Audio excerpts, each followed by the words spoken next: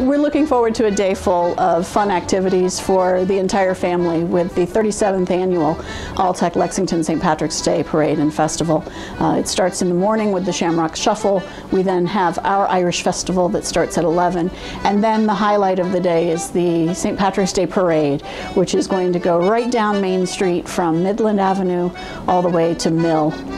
We are looking forward to some of the bands and entertainment that's going on throughout the day will be in the parade as well. So you've got the Pipes and Drums Corps from here in Lexington.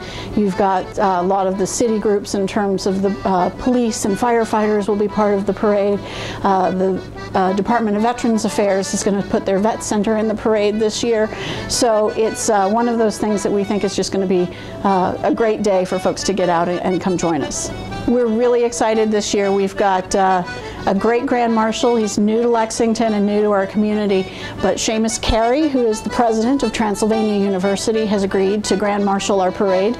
We're really looking forward to having him join us, having him really get invested in the community here in Lexington and bring his background and experience out for everyone to have a chance to meet him. And mark your calendars, Saturday, March 12th. Come downtown Lexington for this 37th annual parade and festival.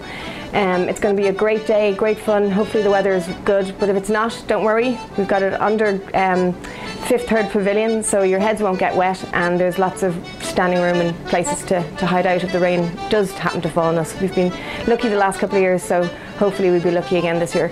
Everything starts at 8 o'clock with the Shamrock Shuffle. 11 to 7 is the festival, with a break at 1 for the parade.